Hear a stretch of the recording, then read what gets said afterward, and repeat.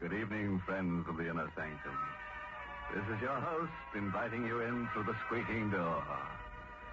I just left a friend of mine. He runs an all-night billiard academy near the cemetery. As after midnight, he uncovers the ghoul tables. But no rough stuff in his place. No, he settles all arguments by arbitration.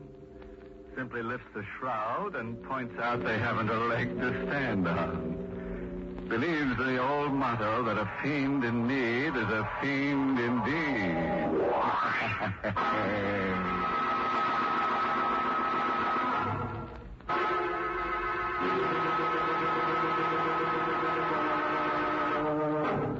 Now, dust off the edge of your chair, because that's where you'll be sitting for the rest of this half hour, and listen to Murder Comes at Midnight.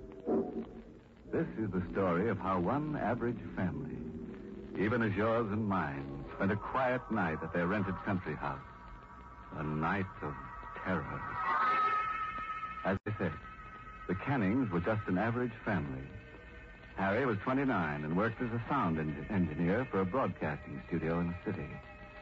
Ethel was 27 and had been a school teacher before she was married. Now she was kept pretty busy between writing the great American novel and taking care of Judy, her 7-year-old daughter. This was the first year they had rented a house in the country for the summer, and Ethel didn't take much to the idea of being alone evening. At first, I didn't know what it was that woke me. Perhaps it was because I was expecting Harry. He phoned that he was working overtime. He wouldn't be home till after midnight. I didn't like the idea of his driving 60 miles from this city at that hour. Or maybe it was just because I wasn't used to being alone with Judy in the old house. I got out of bed. I opened the connecting door to Judy's room. She was sleeping quietly. I closed the door softly, went across to my window. Something had awakened me. What? Was it a sound I heard in my sleep? Or was it a premonition? I looked out the window. The night was dark with 1,000 secrets. Harry should have been home by this time. My watch showed a few minutes after 12. Maybe he'd had an accident. Maybe that's why I awakened. Some sort of telepathy. And then I saw the headlight. It was Harry. He was turning in our road. The headlight phased me for a moment as he swung into our driveway. Everything was all right then. I'll be right down, Harry. Breathlessly, I raced downstairs to let him in. I was so happy I could cry. It was only then I realized what tension I'd been under, all because of my silly fears. I unlocked the door quickly. Oh, Harry, I was so worried. Sorry to bother you so late, miss. Had an accident with my car. Oh, I thought you were my husband. Oh, sorry to disappoint you. Oh, no, I'm afraid you can't come in. My husband isn't home yet. Well, it won't be for long. Oh, my heavens, you're hurt. It's your arm. Hurt it in the accident. I'm afraid it's broken. Oh, you poor man. Here, sit down. Sit down right here. Oh, that's better. Here. Your arm's so limp. Do you really think it's broken? I can't tell. It's kind of numb. Oh, dear, I feel so helpless. I don't know what to do. I took a first aid course during the war, but I don't remember a thing. Maybe I better call Dr. Schultz. Oh, please, don't go to the trouble. Oh, it's no trouble. The phone's right here. I said no doctor. But it's all right. Put down that phone, please. I don't understand. Maybe you understand this. A gun? Put the phone down. Who are you? I'll ask the questions from now on. Your name's Canning, isn't it? How did you know? Name's on the door, isn't it? Oh. What kind of phone is that? What do you mean? Party line? No, it's a private wire. Can you dial, or do you have to ask the operator for the number? No, you just dial. Good. You push the phone over here to this side of the table. Who are you going to call? The phone, please. You better get out of here before my husband comes home. Oh, how do you think he'd make out in an argument with this? Oh. The phone. Thank you. Now step back a little. That's good. Good. I have to put this gun down while I make my call. It's arm of mine. But you understand that I can pick it up faster than you could reach it from there, don't you? Yes, I understand. I see. We'll get along all right. Oh, operator, get me Plaza 99970. Yeah, I'm heard, please. Well, this is 864. Please. After your phone call, you get out. Before my husband comes home. He's late already.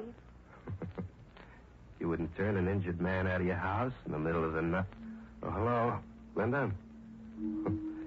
That's right. I had a little trouble. I hurt my arm.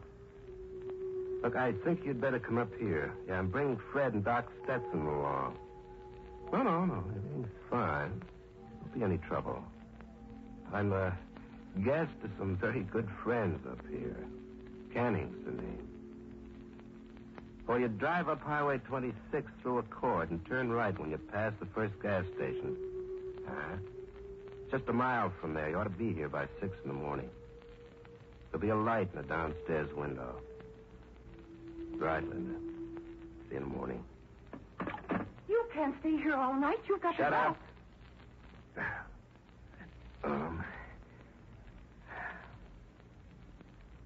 What's that over there?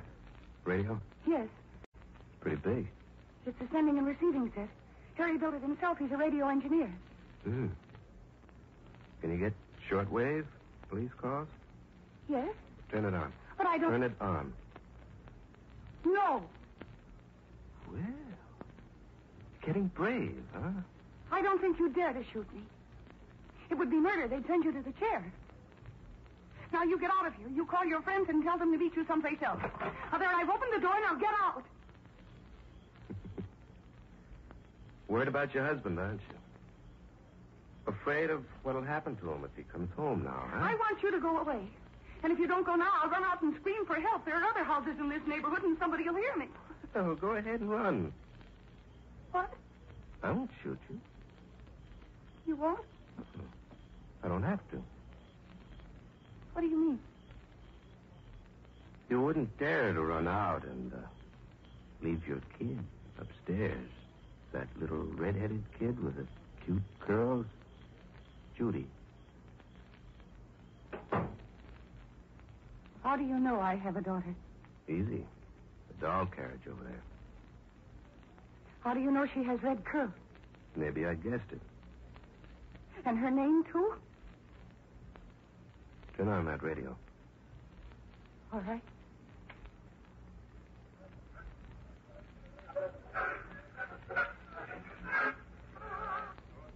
All junctions on Highway 26. All cars must be searched, every passenger positively identified. Officers are warned to exercise extreme caution. Though believed to be wounded, he's armed and dangerous. I will repeat, Arnie Bishop, known as the gentleman killer, escaped from custody on board the Allegheny Limited at 11 o'clock while being escorted to the death house at the state prison. He's thought to be heading north in the direction Turn it of off. Ford. Now you know who I am. Arnie Bishop. You're Arnie Bishop. How many rooms in this house? 6. Fine. My friends and I will stay here for a few days. This will make a fine hideout. What will you do when my husband comes home? Don't worry about him. Now, suppose we go in the kitchen, then you can make me something to eat. Wait. Huh? Why did you choose this house to come to? This house of all others. Can't you guess?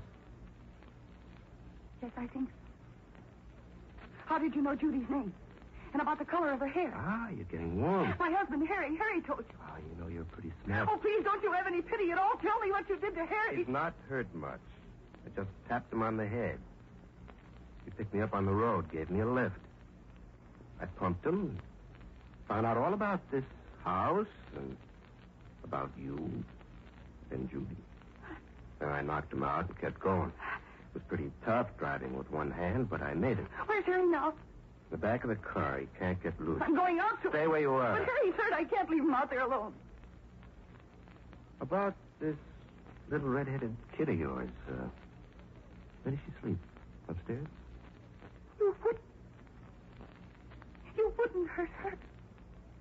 Better stay here if you want to make sure. Oh, no. That's better. Now, suppose we have something to eat. How do you do, everyone? This is Bill Hay. For many years, Campbell's soups have been a familiar sight on kitchen shelves. Recently, a comparatively new soup, Campbell's Cream of Mushroom, has appeared on thousands of them. This soup has such a delicious, out-of-the-ordinary taste that once a family try it, they usually vote it a place among their regular standbys. People who know and love mushrooms have taken keenly to Campbell's Cream of Mushroom. Those who had never tasted mushrooms in any form are just as enthusiastic. Even the smooth, rich look of its creamy surface tempts their appetite.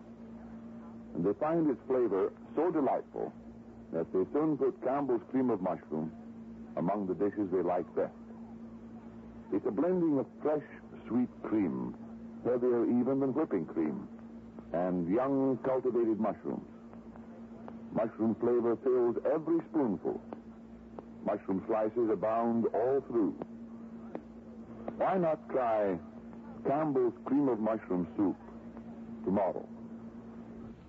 Now let's return to the little white shingled house on the hill, where Ethel Canning is entertaining her uninvited guest, Arnie Bishop. You know, he's a pretty courageous guy for an ex-convict. But then maybe he has the courage of his convictions. But Arnie isn't so smart, tangling with a red-headed gal.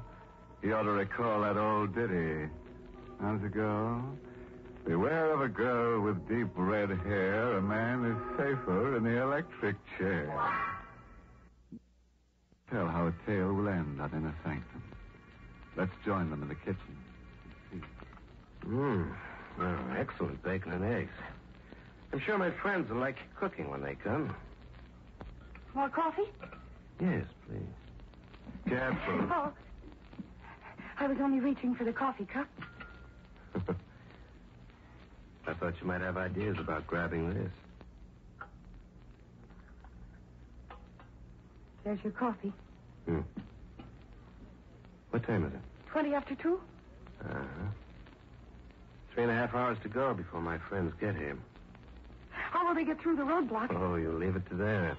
Oh. What's that? That's the telephone. It's in the living room. You better get to it. Oh, you don't let go of that gun. Oh! You shouldn't have tried that. What are you going to do? Answer that telephone first. Get going. Anybody in the habit of calling you at this hour? No.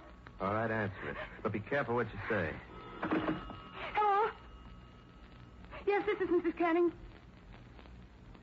Oh. It's for you. All right. Lay the receiver down on the table and walk away. All right, far enough. Don't try anything. Hello? Linda? Wait, did you get started yet? Oh, where are you? What? Roadblocks? Well, you've got to get through. I need Doc Stetson. You've got to make it, Linda. I can't stay awake forever.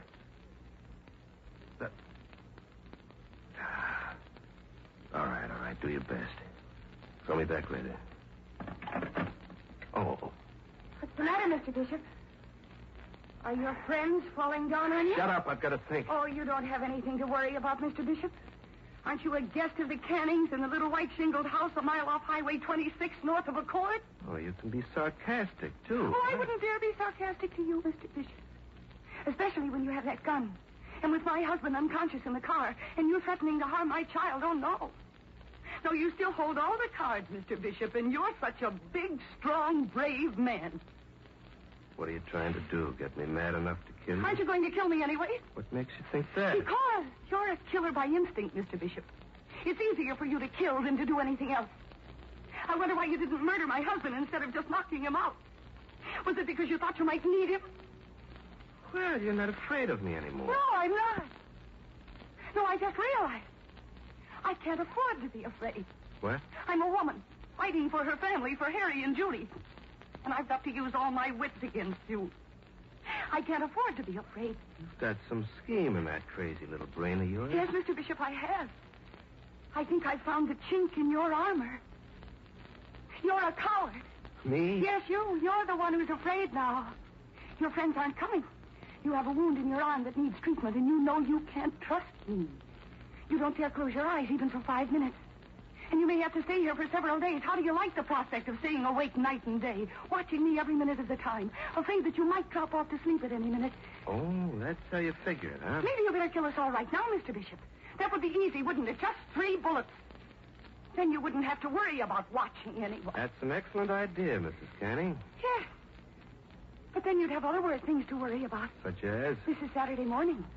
The milkman will come to collect for the week's milk. The neighbors will stop by to ask if I want my marketing done. And what will you do? Skulk in the cellar while they ring the doorbell? Yeah. And then there's the police. What about the police? They'll surely search this part of the country. They'll be making inquiries at all the houses. Do you want them to find a car outside? With Harry in it? Oh. You figured all the angles, huh? You know, you're pretty smart, Mrs. Canning. I think you're even smarter than Linda. But you forget one thing. Yes? You forget that little girl upstairs.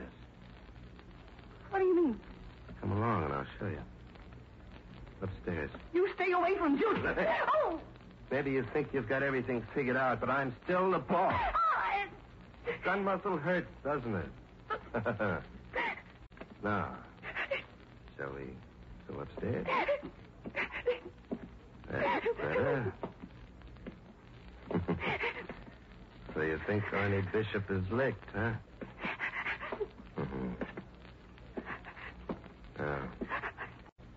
Which is Judy's room? What are you going to do to her? Which is Judy's room? Or you're going to make me open all the doors to find out? Oh, that one. All right, let's go in. Well, you first, Mrs. Canning. I warn you, if you hurt You Judy... first, Mrs. Canning. Please don't wake her. Ah, very pretty child. How peaceful she looks. And innocent. Ain't no childhood's the best time of life. It's almost a pity to grow up out of it. You couldn't hurt her. Oh, I assure you, Mrs. Canning, I won't lay a hand on her. Oh, no, not on a beautiful child like that. No. But, I've got to protect myself. Well, let's see. That's the connecting door to your room, isn't it? Yes. There's a key in the door. Lock it, please. Now, give me the key. Thank you. Now, we'll go out the way we came in. I'll take the key out of this door, too. Thanks. You first. Now, we'll lock this door on the outside. There you are. Everything's set. You just want to make sure she doesn't get out? Yeah, something like that. Yeah. Now, will you pull the mattress and sheets off your bed and bring them out here, please? Are you going to sleep in front of her door? Do as I say. All right. I'll help you. I don't understand.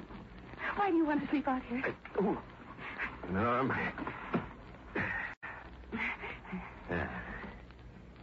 everything just the way I want it. The mattress against Judy's door. But you can't sleep on it that way, half up against the door. I didn't say I was going to sleep on it. Oh, what are you going to do? Mrs. Canning, we'll see if you can figure out how to beat this angle. What do you mean? What would happen if I were to put a match to this mattress and bedding? Oh, no. This whole floor would be in flames in 5 minutes. With both doors locked. Judy wouldn't have much of a chance. Oh, no. Still think Arnie Bishop is licked, Mrs. Canning? You were right about one thing, Mrs. Canning. I am in a corner. With this bum arm, I've got no chance of running if the police come. So if they do, and if I'm cornered, I'll set a match to this mattress and fight them off till the whole house is just a bunch of rubble with Judy in it. You understand me thoroughly, Mrs. Canning. Yes. So it's up to you to see that the police don't come. You're going to lie for me, Mrs. Canning, and you're going to cheat for me, and you're going to kill for me if necessary, because I always have a match ready. Now, do you still feel like trying any tricks? I'll do whatever you say. More like it. Now, the first thing you're to do, go downstairs and run that car into the garage. Get it out of the way. But don't touch your husband. Don't even look in the back of the car. I'll be watching, understand? Yes. Glad we understand each other at last. Let's go.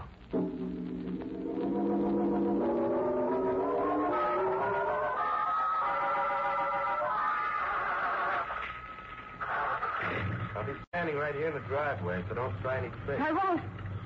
Remember, I'm watching. Harry? Harry, dear, can you hear me? Harry? Harry? Oh, he's still unconscious. There's blood on his head. Mrs. Canning. Yes, I'm coming.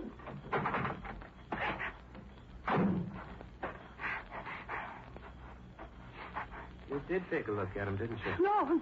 All right. No. All right, come inside. Beautiful night, isn't it? It'll be morning soon.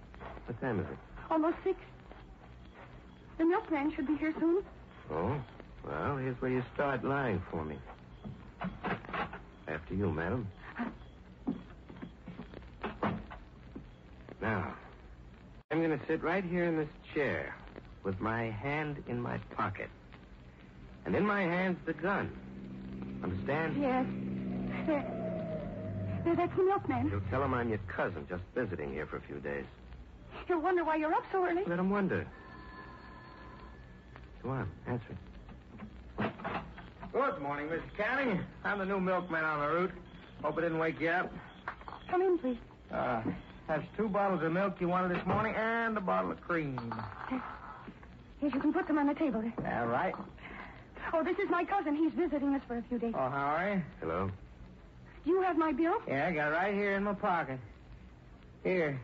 Hey, That's right, Bishop, with the gun. Sit still and take your hand out of your pocket very carefully. Okay, you win. But how come a milkman with a gun? I borrowed this coat from the regular milkman. I'm Sergeant Wright, State Police. What? Thank heaven. State Police. How did you know I was here? Mrs. Canning told us. She?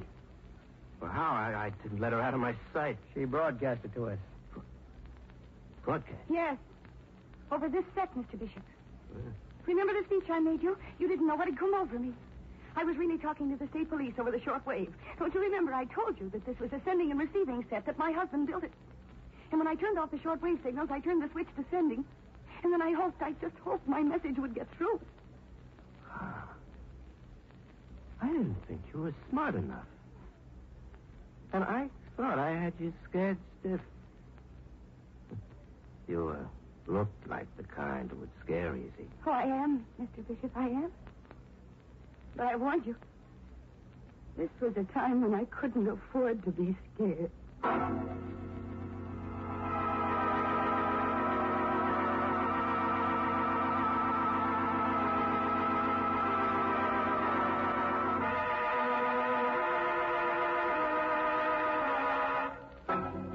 Which all goes to prove that a determined man can always get what he goes after. You remember Bishop tried to get free board and lodging from Ethel Canning. He finally got it, all right, but not exactly where he wanted it. You know, as a matter of fact, Bishop was the type of man who should never have gone in for murder. No, too many risks. He should have specialized in arson. That's always a surefire undertaking.